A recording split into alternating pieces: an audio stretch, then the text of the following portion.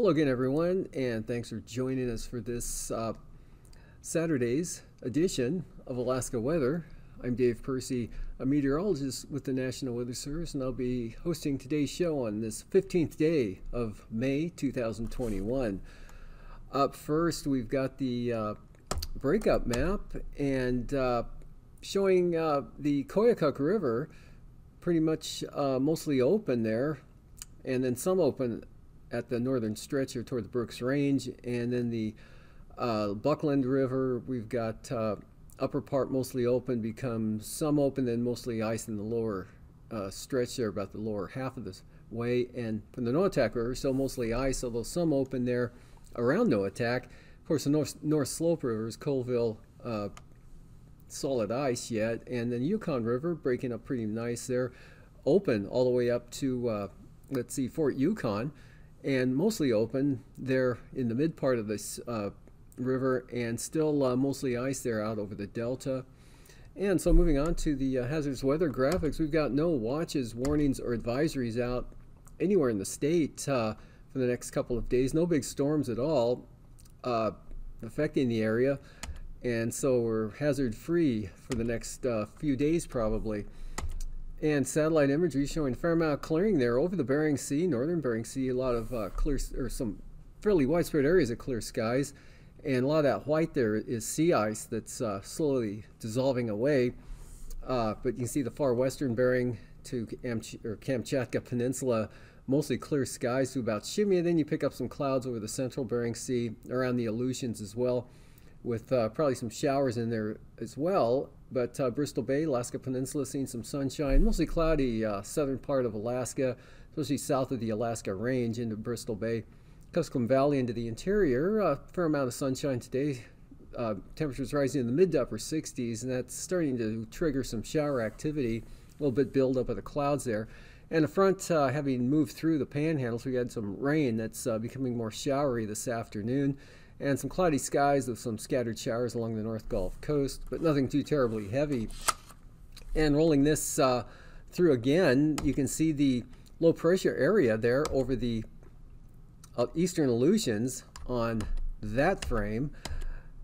Anyway, it shows up better here on the surface map, so we'll just jump to today's chart showing weak low pressure there just north of Unalaska Island, about 999 millibars. Wind's not much of a factor with that, kind of brisk out of the northwest a little bit there, maybe for Atka Island, but nothing more than maybe small craft advisories, if that. And winds are going to stay light out there with high pressure over the far western Bering Sea for the next couple of days, at least through tomorrow. And we have a front that moved through the panhandle today, brought some rain, gusty winds. Lynn Canal, or for Lynn Canal, Haines to Skagway, seeing gusts 30-35 miles an hour out of the south today. Cape Spencer had peak wind gusts, I believe, about 35 miles an hour. And that's it for the wind. Rainfall, not all that impressive. Let's see, Yakutat picked up about 1/3 of an inch of precipitation. Juneau, 2/10 of an inch. That's in the 12-hour period ending at 3 p.m. this afternoon. Ketchikan had about 1/10 of an inch, Hoonah about 1/4 of an inch, so that's about it there. 1/10 of an inch fell at Cordova, and also at Port Graham there, Kenai Peninsula, just 1/100 of an inch or 2/100 of an inch at Seward, and with shower activities, a couple of weak troughs there. And up in the interior, some showers around Fairbanks here within the last hour or two. That brought 1/100 of an inch of precipitation, but not before the temperature reached 66 degrees. That was a warm spot in the state at mid-afternoon, was at Fairbanks. Other areas up in the interior into the lower to mid-60s. And then temperatures pushing the lower 30s along the Beaufort Sea coast, but seeing some light snow shower conditions there. Point Lay picking about 1/100 of an inch water equivalent, as did Barter Island, Kaktovik. Otherwise, out over the Bering Sea, a lot of clouds. Also a fair amount of clearing, as I mentioned, over the northern and eastern Bering, and some part of the Aleutians. That'll continue into tonight. A few showers possible for the Pribilos, very weak trough dropping southward, and that weak northerly flow on the eastern edge of ridge of high pressure, one center over the western Aleutians, the other one over the Russian Far East. Look for areas of low clouds, fog, and maybe some flurries for the North Slope, especially the eastern Arctic coast. Mostly cloudy or variably cloudy with scattered showers over the interior, tending to diminish over the central interior, but lingering along the North Gulf Coast. Showery and cloudy, but showers tending to diminish there for the Panhandle. Alaska Peninsula, risk of some showers. Dry mostly for Kodiak Island.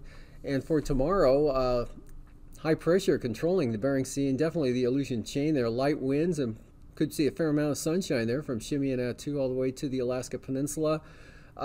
Probably be a little more in the way of lower clouds, maybe some fog out there over the Aleutians and Bering than what's depicted here. But still, winds will be light and conditions dry, precipitation free. Look for some showers and possible isolated to widely scattered afternoon thunderstorms. And one of the showers could develop into an isolated thunderstorm or two over the interior areas. Showery for the Panhandle, but not too bad. Still a chance of light snow and fog for the Arctic coast and the North Slope for tomorrow. But winds light everywhere around the state.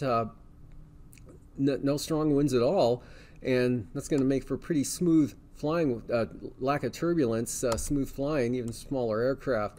And for Monday, high pressure still dominating the Bering Sea and the Aleutians with dry conditions, light winds, maybe low clouds and fog, and that's about it. Still a chance of fog, flurries, Arctic coast, North Slope, showers, Brooks Range, eastern interior.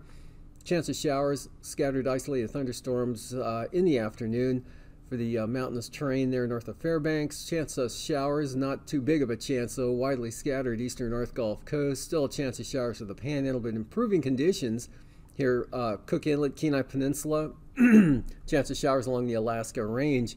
Looking at the lows for tonight in the lower 40s for the Panhandle, upper 30s to lower to mid 40s, southern Alaska, mid to upper 30s for Bristol Bay, lower 40s for Kuskokwim Valley, lower 30s for the Copper River Basin, near 40 or a little below for the Susitna Valley, and lower to mid 40s for the eastern interior, and then 30s, lower to 30s around Nome, and then mid to upper 20s for the Bering Strait to the St. Lawrence Island area. And right around 20 degrees or so for the North Slope and the Arctic coast tonight, and mid to upper 30s for the Bering Sea and the Aleutians, to near 40 for the Alaska Peninsula. Highs for tomorrow, 55 to 62 for the Kuskokwim Valley, lower to mid 50s Bristol Bay, same thing South Central Alaska, maybe mid to upper 50s for the Susitna Valley, mid 50s Copper River Basin, upper 40s Kodiak Island, upper 40s lower 50s for the Panhandle, 55 to 63 for the Central Interior, and Arctic coast, upper 20s to lower 30s, same for the North Slope, although maybe a little warmer over the North Slope near freezing St. Lawrence Island, lower to mid 40s for the Bering Sea and the Aleutians, upper 40s for the Alaska Peninsula. Lows the following morning, 30s to lower 40s over southern Alaska, and mid to upper 30s for the Central Interior, 20s from the Brooks Range to the Arctic coast, and 30s for the Bering Sea. Highs 55 to 63 for the southern part of the state, and still in the upper 20s in the Arctic coast. And now, aviation weather around Alaska.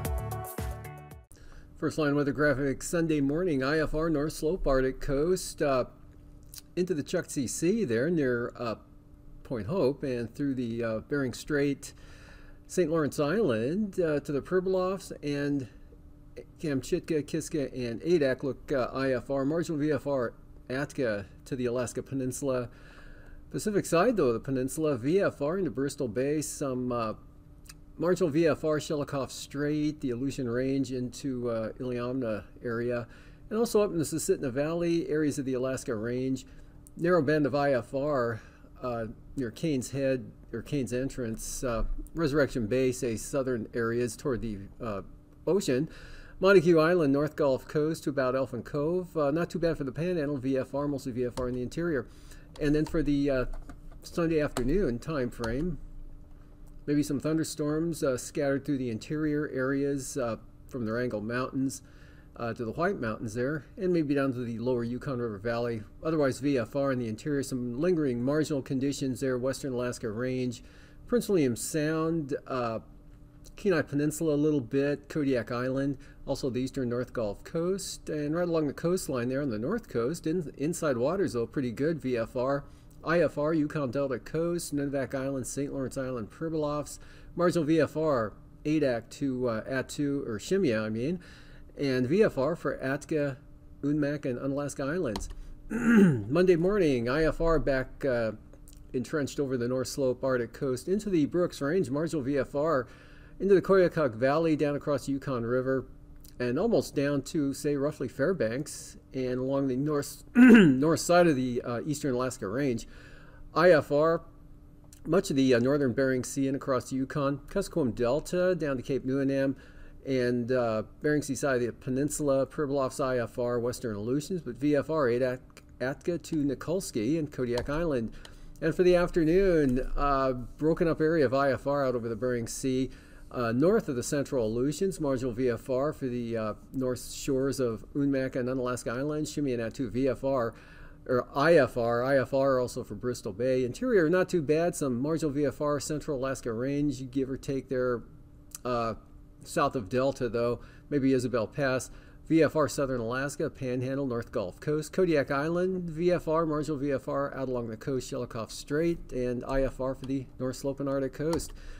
Passes Anatuvik, marginal VFR at times tomorrow for both passes. May show a trend from improving in the afternoon, but it'll be kind of right on the edge there of either way throughout the day. Lake Clark and Merrill, same thing, marginal VFR at times for both passes, same thing for rainy, occasionally marginal. Windy, possible marginal VFR, otherwise VFR. Isabel though, VFR, Mentasta VFR. Then back to some possible marginal conditions for Tanita. Portage, mostly marginal VFR throughout the day, and for Chilkoot and White, marginal VFR. Freezing levels about 4,000 feet in the interior, 2,000 feet near the Brooks Range, and then a little lower than that out toward the Arctic coast, 4,000 to 6,000 feet, or roughly about 4,000 for the Panhandle, 2,000 feet southern Bering Sea and the Aleutians.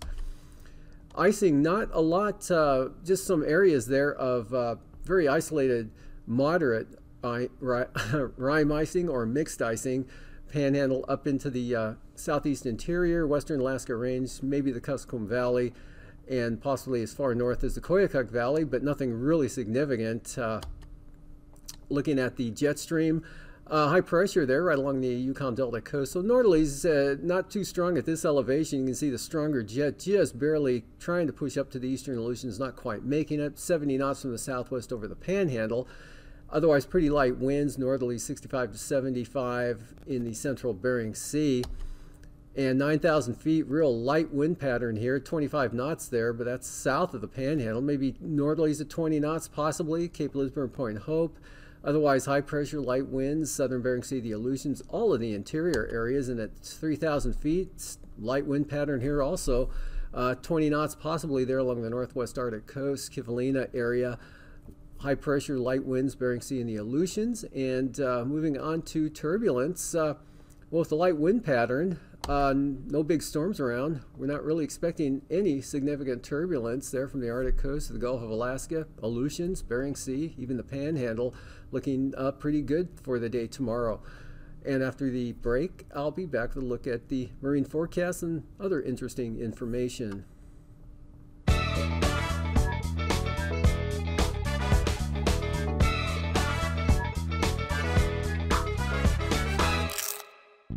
Dual polarization technology is a major upgrade to the current radar system.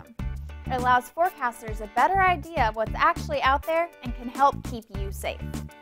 Current radar technology transmits and receives information in the horizontal direction, which is very limited. Dual polarization technology, in addition to the horizontal, transmits and receives vertical energy, which allows forecasters to get information about the size, shape, and phase of the precipitation. We can use that information to better determine the precipitation type to expect at your given location. There you have it. This new technology is currently being installed in radars across the country and is already being used by National Weather Service forecasters to produce better, more accurate forecasts. Learn more here and follow us.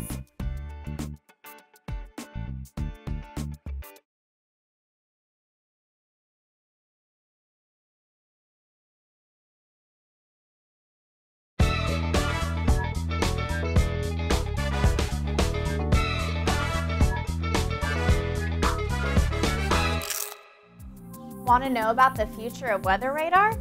Well, the National Severe Storms Lab has it here with its new phased array radar. Let's check it out. It's a non-moving radar. It has 4 faces of the antenna, each pointing in different directions. One of the big advantages is that we're seeing so far, it can sample the area around the radar in less than a minute, maybe even a half a minute. And this is 5-6 times faster than what they can do today. NSSL is leading the development of future weather radar with this project. Learn more here and follow us.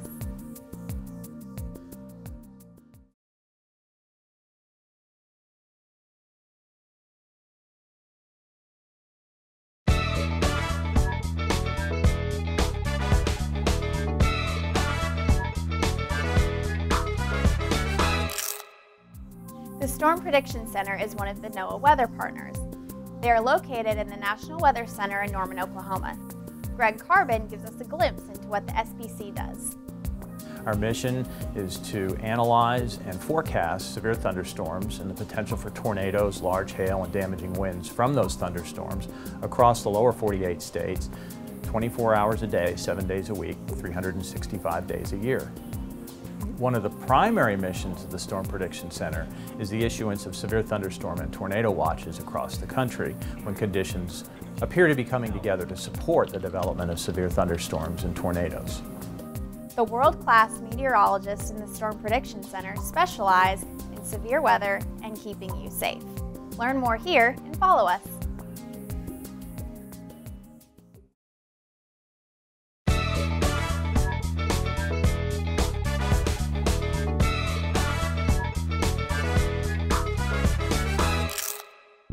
The National Severe Storms Lab is working on increasing the lead time for severe weather warnings. The national average for tornado warnings is currently 13 minutes, but more notice would be helpful, especially for those in charge of moving large groups to shelter. Warn on Forecast will help forecasters issue hazardous weather warnings earlier. The project will give them more info about the chances of strong winds, large hail, and even tornadoes. Currently, warnings are created by forecasters looking at the atmosphere outside, understanding its volatility, and then comparing that to how they see the Doppler radar presenting what's going on inside thunderstorms. Warn on Forecast is an idea where we're going to take the massive amounts of satellite, radar, and surface data and stick them all into a very high resolution prediction model. And then by producing new forecasts every 15 or 20 minutes, the forecasters hopefully will be able to use that model to produce warnings that extend out to an hour. Before the National Weather Service can use this tool, it must be developed and tested. One big challenge will be deciding how to get the model predictions to the forecasters. I'm going to keep this one very low. I'm just adjusting the track. These hazardous weather prediction models are going to produce a huge amount of output.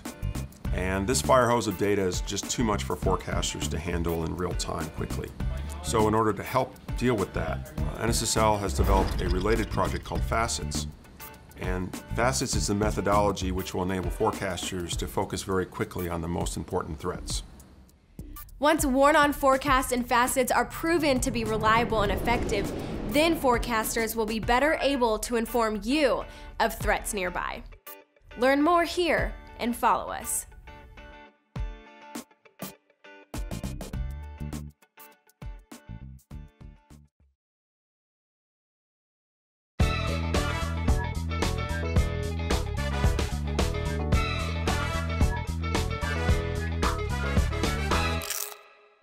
The Hazardous Weather Test Bed is located at the National Weather Center in Norman, Oklahoma.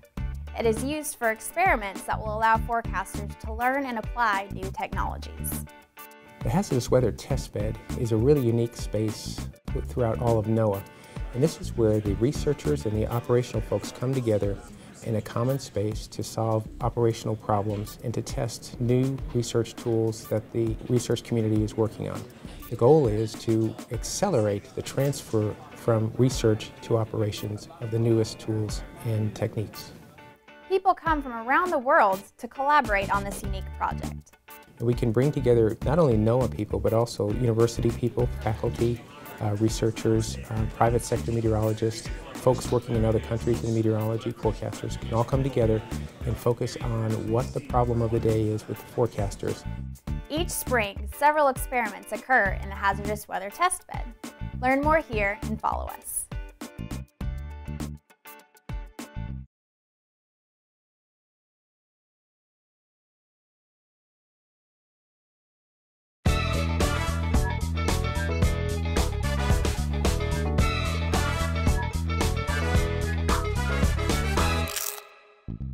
What are you looking at? And what are you ignoring? Did you notice the NOAA logo in the corner? Forecasters have a lot of information in front of them too. Every second counts during severe weather, and decisions about where to focus are constantly being made. This could be even more challenging in the future. Phased array radar will produce 4 to 6 times more information than what we have now, which brings us to the question researchers are hoping to answer. Will more radar information affect forecasters' decisions? From our past experiments, we've learned a lot about how forecasters think during the warning decision process, but we've also learned that those thought processes are very complex, and for that reason, we need a better way to be able to track forecasters' cognitive activity. Inbounds and possibly golf ball sized hail. An eye tracker is a piece of technology that is used to determine in real time where someone's eye gaze is located.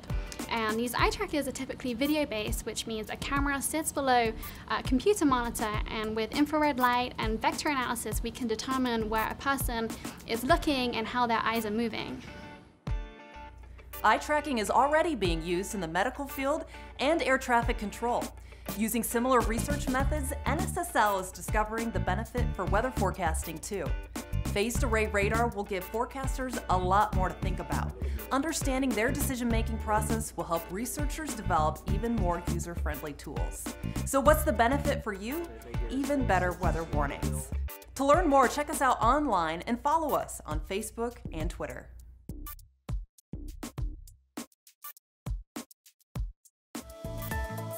And now, marine weather around Alaska. Today's sea ice analysis continuing to do a slow dissolve out there over the northern Bering Sea along the southwest coast near St. Lawrence Island, and to a lesser extent Norton Sound there through the Bering Strait and up along the western Arctic coast. But that melting trend will continue for the next week or through the summer actually. Moving on to the coastal water forecasts for the southeast coast tomorrow. Lynn Canal, south winds 20 knots with 4-foot seas. Otherwise, Stevens Passage south at 15, 3-foot seas. Even lighter winds for Clarence Strait out of the northwest at 10. Seas pretty slight. And westerly winds 10 to 15 knots along the outer coastline with seas at around 6 feet. Looking at Monday, Lynn Canal, south 15. Otherwise, variable 10 for the inside waters, central and southern areas. And variable winds 10 knots for the outer coastline as well, kind of an east-northeast direction there on the south coast to north-northwest on the north coast, but only 10 knots, seas 6 to 7 feet. And for Prince William Sound, east winds at 15 knots tomorrow. Cook Inlet, southerlies 10 to 15 knots, 2 to 3-foot seas. West winds at 15 for Kamishak Bay. Barren Islands, southwest 15, and for the North Gulf Coast, south to southwest, 10 knots, seas 5 to 6 feet. Outlook for Monday, Cook Inlet south to southwest at 10, Kamishak Bay west 15, southwest 15 for the Barren Islands, back to west 15 for the western North Gulf Coast. Around Middleton Island, very light winds for Monday, south at 10, seas maybe 5 feet. And Prince William Sound, light southwest breeze 10 knots, seas 2 feet. And Shelikof Strait, southwest winds at 20 knots with 4-foot seas. Otherwise, Kodiak Island looking pretty good, variable to north 10 knots. Seas 7 feet or less. And Alaska Peninsula northerlies 15 knots. And Bristol Bay light west winds at 10 knots with 3-foot seas. Monday, Bristol Bay west to 20, seas 4 feet. It's a little bit more of a breeze there, but the Alaska Peninsula winds staying light west-northwest at 15. And Sitkinak to Castle Cape, northwest at about 15, southwest 15, Shelikof Strait, east side of Kodiak, west winds 15 knots. On Alaska Island, north to northwest, 15 to 20 knots, seas 5 to 9 feet. Unmak Island, northwest at 15 with 5 to 8-foot seas. Adak and Atka, light northeast breeze, 10 knots, 4 to 6-foot seas. Amchitka, northeast at 15. And for Kiskishimianatu, east winds, 15 knots, seas 5 feet. And for Monday, east 20 for the far western Aleutians, Kiska to Shemya. Amchitka Island, small craft advisories, east at 25, seas just under 10 feet. 20 to 25 knot winds out of the east for Adak and Atka with 4 to 9-foot seas. Unimak Island, east 20 to 25 knots, 4 to 6-foot seas. On Alaska Island, east-northeast, 15 to 20 knots, seas 3 to 5 feet. For the southwest coast, St. Lawrence Island, Yukon Delta coast, north at 20, northwest 15, Kuskokwim Delta coast and the Pribilofs, north 15, St. Matthew Island and Norton Sound. And then for Monday, light winds for St. Lawrence Island, northwest at 10, and 20-knot winds out of the northwest for the southwest coast there, south of Nunivak Island. North winds at 10 for St. Matthew, St. Paul, and St. George Island. So pretty light winds, and north or west-northwest 10 knots for St. Lawrence Island and Norton Sound. Eastern Beaufort Seacoast tomorrow, east-northeast at 15, northeast 15 for the central coast, west side north at 15, all the way down to Cape Thompson to Wales, north at 20. Outlook for Monday, Wales to Cape Thompson, north at 15, Cape Thompson to Cape Beaufort, north at 10. The northeast winds 15 knots, western Arctic coast. For the central coast, east at 20, and the eastern Beaufort Sea coast, east winds 20 knots. And ice-covered seas, so no seas. And for tonight, look for areas of low clouds, fog, maybe some flurries, but nothing significant up there. Kind of a weak trough on the east side of the Arctic coast. There may be some showers scattered around the central eastern interior. Chance of showers, mostly cloudy skies. For the North Gulf Coast, Prince William Sound, Kenai Peninsula, western Alaska Range, and showery for the Panhandle. Nothing heavy with the front weakening and pushing eastward. Showers also for the Alaska Peninsula. For tomorrow, showers central and eastern interior, southeast interior, Copper River Basin, maybe some scattered thunderstorms developing. Mostly cloudy and showery for the Panhandle and the North Gulf Coast as well. Not too bad. Kodiak Island, mostly cloudy. Nice over the Bering Sea with some clearing and the Aleutians with high pressure. And the outlook for Monday, same pattern. Showers, thunderstorms possible, scattered over the eastern interior. Chance of light snow or flurries up north, otherwise becoming sunnier for south central Alaska. These forecasts are for planning purposes only. Call 1-800-WX-BRIEF for a formal pre-flight briefing. Always file a flight plan before you go flying. The U.S. Coast Guard Auxiliary urges you to leave a float plan with a friend or the harbor master before you go boating.